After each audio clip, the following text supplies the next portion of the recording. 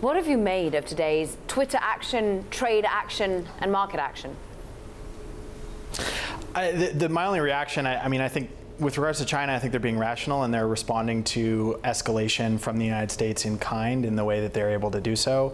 And they clearly were very successful at it. I mean, the president throwing a temper tantrum on Twitter and describing a return to a command economy is not something that's happening if he's getting what he wants. And I mean, I think it's a great encapsulation of how ridiculous this whole saga has gotten.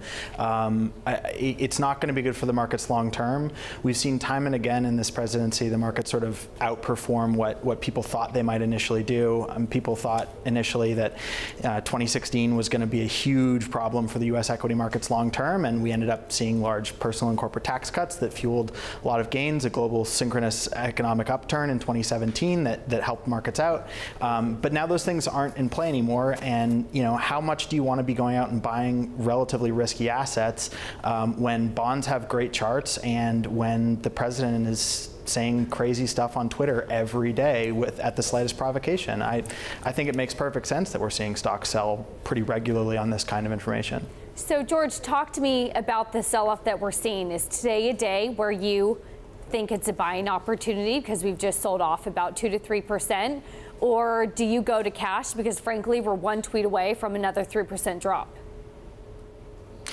Yeah, I mean, I think the problem with managing the kind of risk that you see from, the White House Twitter account or the president's Twitter account being the source of what happens next in the market, the problem with that is there's no model for it, right? If I think the economy is about to tip into recession, the Fed's tightened too much, and that, corporate earnings are about to fall dramatically, well, okay, I can have a long-term plan for that, and I can adjust to market conditions as they go along. I can sell rips or I can sell dips if I want. I can sell rips if I want. I can plan out what I'm going to do, when what you're waiting for is essentially a roll of the dice as to how the president slept the night before and how many Diet Cokes he's had, fueling whether he tweets or not. I mean, how are you supposed to manage that risk? Our focus really is on individual companies. Investors really need to be focused on what risks they want to be exposed to, and the noise from the White House is going to be what it is. If you think the economy is going to continue expanding, we'll be in good shape. Okay, great. Go buy the stocks that you think are going to benefit from that, and do your best to ignore what's going on in the White House, because there's nothing you can really do to hedge it.